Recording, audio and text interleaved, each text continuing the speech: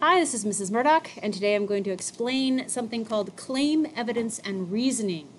Claim, evidence, and reasoning are steps that you take after you have finished a graph to explain what the graph means.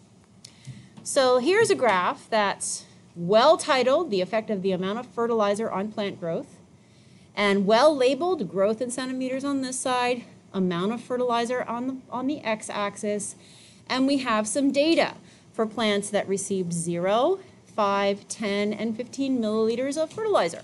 Okay. So, there we go. Okay. All right. So claim, evidence, and reasoning. If I just leave that right there. The first thing that we write is a claim for this. The claim is the simplest part. With a claim, you're going to write a single sentence that explains how the IV is affecting the DV given your graph, right? So the easiest way to start is just like this. You say, as the amount of fertilizer, which is our IV, right?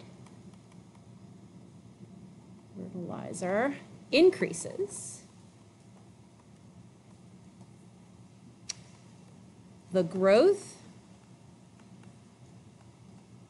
of the plants. Help me fill in the blank. What's happening to the growth of the plants? Raise your hand if you say it's decreasing. Raise your hand if you think it's increasing. Good. Okay. All right. And you can use that template for every claim. You can start with whatever's here on the x-axis. If you have made the IV correctly placed on the x-axis, you're going to start by saying as the IV increases, because going from left to right is always going to be increasing. As the IV increases, and then the last part of the sentence is the growth of the plants, this part, which is your DV, as you know. And then you just have to answer the question by looking at the graph. In this graph, there's definitely an increase in the height of the bars. So we say increases. If the bars were starting high and going low, then we would say, oh, well, the growth of the plants is decreasing instead. So you let the data on the graph tell you how to write your claim. So that's how you write a claim. That's the first step, and it's probably the easiest step. The next thing that you do is you write something called an evidence. Evidence right here. Right. All right, so with evidence, now that we've written what's going on the graph in simple terms, right, that as the more fertilizer, the more the plants grow, now we have to take numbers from the graph that support what we have just said. So what you say is, the easiest thing to do is to connect a value of the IV that's really low with the actual value of the growth at that point.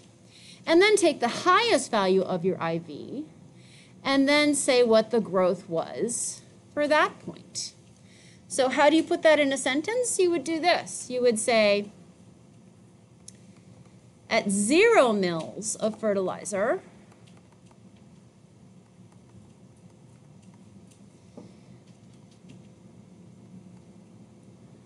there was 60 centimeters of growth.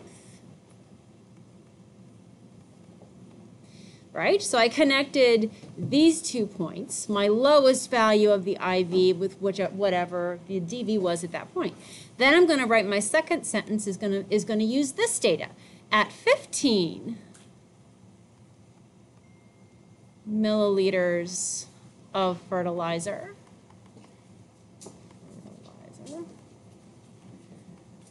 there was 90, pull that up just a little bit, 90 milliliters of growth, centimeters, right? 90 centimeters of growth.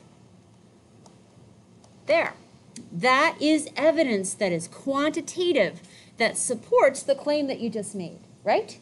Because 60 is less than 90. So you can do that. All right. Now the reasoning is the last thing. And sometimes the reasoning confuses students the most. Okay. With the reasoning section, now what you're going to do is you're going to explain why this relationship is the way it is. And in this section, you might normally have to go to your notes and really look at, you know, if you're making a graph that's about cellular respiration or about photosynthesis, and you need to go back to your notes and really dig into the why. And it may have been something that we discussed in class, or it might be something that is in an ed puzzle or something like that. But you have to come up with a real, solid, specific reason. So why would plants grow better with fertilizer? Well, you can write a simple sentence for that. You can say, the reason more fertilizer caused plants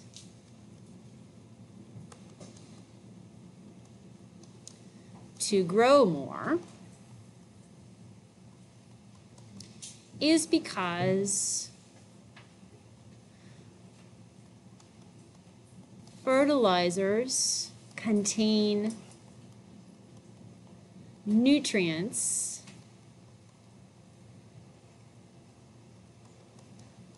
like nitrogen, excuse me, and phosphorus that plants need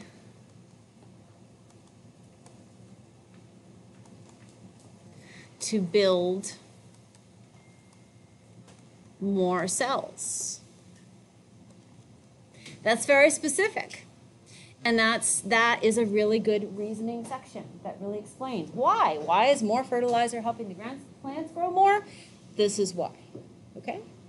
So that is how you write a claim, evidence, and reasoning that would get you A+ on one of these sheets that I tend to give you that has the graph at the top and a claim, evidence, reasoning section on the bottom, which you have for the work that we're giving you to complete today.